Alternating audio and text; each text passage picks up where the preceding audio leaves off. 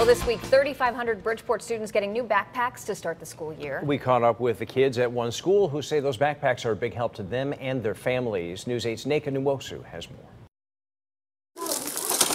Fourth grader Kaylissa Montero couldn't wait to peek inside her new backpack. Are you happy to get a new backpack today? Kaylissa is one of about 330 students to get a new backpack at the Halen School in Bridgeport. It was all thanks to Goodwill. Volunteers have been dropping off backpacks and school supplies at this and other schools in the city for years. Now students from pre-kindergarten to 6th grade are ready for the school year. And many say without this, they wouldn't be getting new school supplies. Some people don't really have enough money for stuff, like, because people don't have enough money and they work really hard. They could use money to buy food. So they have more money for food now?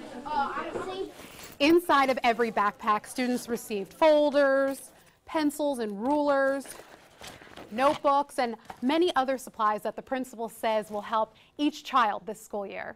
When you come to school prepared and ready to learn, you don't have to worry about, do you need a pencil, do you have the proper supplies, do you have something to carry? So they walk in the door and they feel good about what they can do. So they can show us their, give us their ability and be able to achieve their personal best. Their personal best, at least among these fourth graders, may be discovered in art class. I like the color pencils. Colored pencils and crayons. No matter where their interests lie, there are few school supplies closer to success.